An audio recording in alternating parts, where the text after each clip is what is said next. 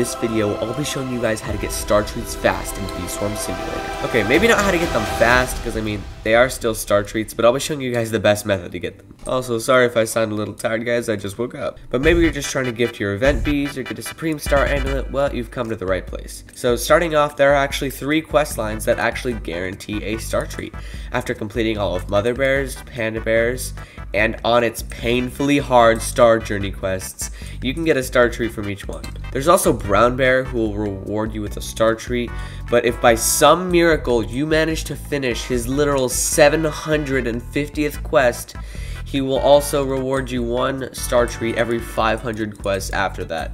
There's literally only 1 person in the world that's gotten that. As you can see, the person below them has 696.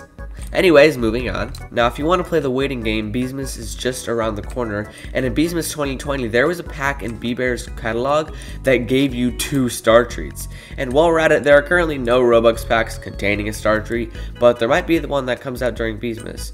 Dang, it seems like a lot of star treats come from Beesmas, because you can also get them from Festive Nymphs, the Mono Gift Box, Bear's catalog, again, Memory Match, the Winter Memory Match actually, and then Bear quests. Now moving on to the ones you can actually get without Beesmas.